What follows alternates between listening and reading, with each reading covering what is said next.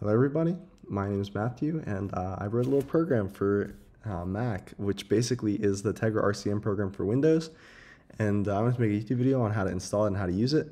So I guess here we are. So yeah, so you can go and download it off of my GitHub. I don't have it anywhere else, so if you're downloading it from somewhere else, concerned, don't download that. But let's go ahead and start the download here.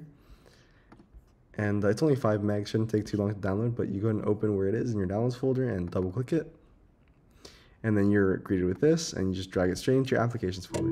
And once it's in there, double click your applications, and here it is. But if you try to open it right now, it'll say developer can't be verified. Well, that's me. Unfortunately, I didn't pay $100 to Apple to be like, verify my program. So instead of this, you're gonna right click and press open. And it'll say, well, we can't verify it. Are you sure you want to open it? Do you trust it? And you can press open. If you want my credentials of safety, you can go and read the code or get someone knowledgeable to read the source code here or compile it themselves. I don't know, whatever floats your boat. But anyways, so we're going to go and close up everything else. Inside of this, you can just right click and press eject. And I actually opened one earlier, so there we go. And now we have this right here. So assuming that you've already set up your SD card, you put it into your switch, and you know how to put it into RCM, and your switch is obviously jailbreakable, like with whatever exploiting the V1 switch. But yeah, once you have all that set up, then you can finally use this program. So yeah, but let's go and load into the payload. But we can just drag it straight into this little box here, and we can also just press browse and find it. But either way will work.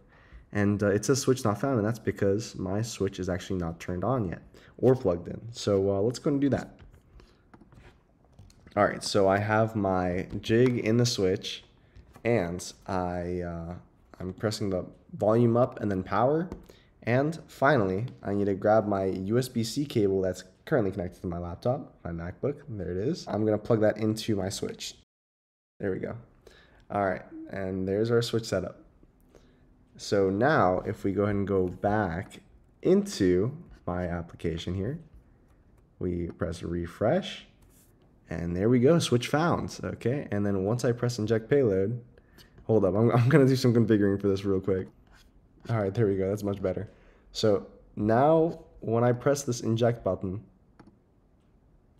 the switch boots up and it says that I've successfully smashed the stack.